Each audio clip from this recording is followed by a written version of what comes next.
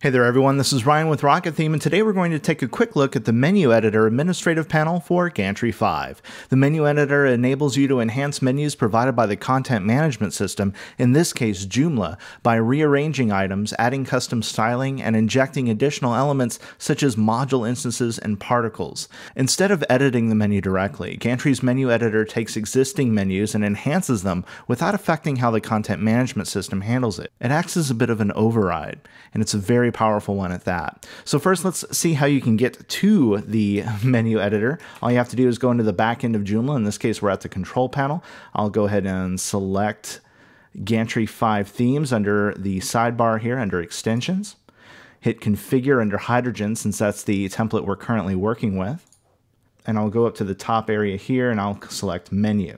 Now, one thing I would like to note here is, unlike some of the other administrative panels, the menu administrative panel specifically is global. That means anything you change here will affect all configurations. And again, this is apart from the way the content management system handles the menu. So none of the changes you make here will affect Joomla in any way. This is only going to change how it renders on the front end for the user. Now, one thing you'll notice right here, we have the main menu pulled up. You can switch between multiple different menus very easily. For example, here's the About Joomla menu, or I can go to the Hydrogen menu, which only has Hydrogen Home, and back to the main menu. And this enables you to edit just about any menu that is provided by the content management system on the fly.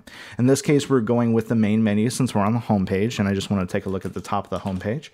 And here you see Home, Login, Sample Sites with a drop-down. Okay, going back to here, I will click the drop-down little arrow here on Sample Sites, and you'll see how we have it set up. We have Parks and Shop on one side, and over here it's blank.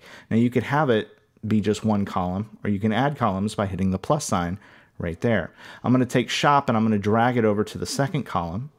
And as you can see right here, we have it laid out Parks on the left, Shop on the right. I'll hit Save Menu. This will save the changes so that you can take a look at the front end. I'll refresh. I'll move my cursor over Sample Sites, and as you can see, we now have a successful 2-column setup right here in the menu.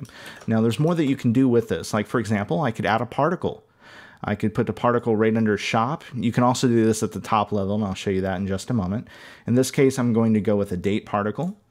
Hit Select, and the particle menu that appears here is exactly the same one that you would see if you were injecting the particle into the layout manager or just setting up its default settings through the settings panel. It's no different. In fact, you even have block settings right here so that you can add CSS classes, tag attributes, and what have you. Go ahead and enable the particle. Everything here looks good using the date CSS class. I'll hit apply. The purple notification is letting me know that settings have been applied. You need to make a save in order to save those. I've done that. I hit refresh.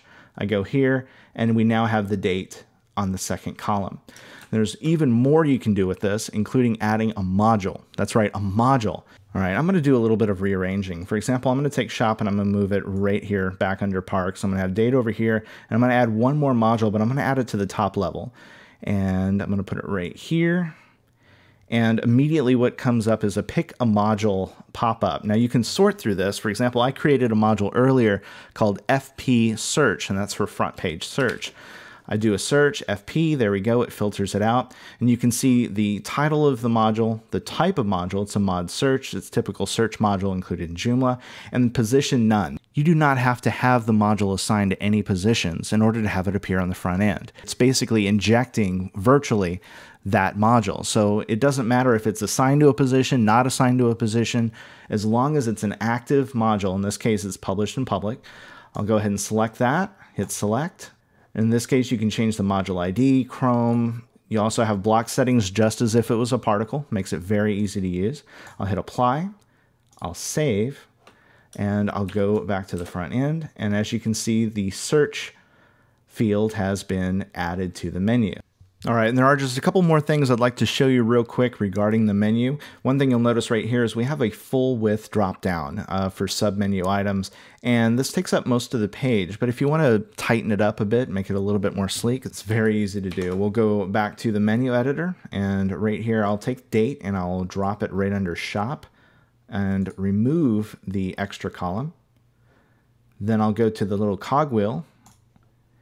And as you can see, whenever you hit the cogwheel on a menu item, it actually gives you the menu item ID, menu item type, and link. These are provided by Joomla We're just taking them and enhancing them. So we can't change these fields, but we can change where a link takes you. If you want to take it to the current window or tab or a new window or tab, as well as change the drop-down style. In this case, we'll go with standard since we don't want a full width drop down. We want something a little bit tighter and sleeker, and that's easy to do.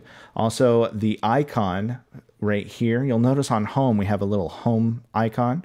I'll click that. All right, and under sample sites, I'm going to do a leaf.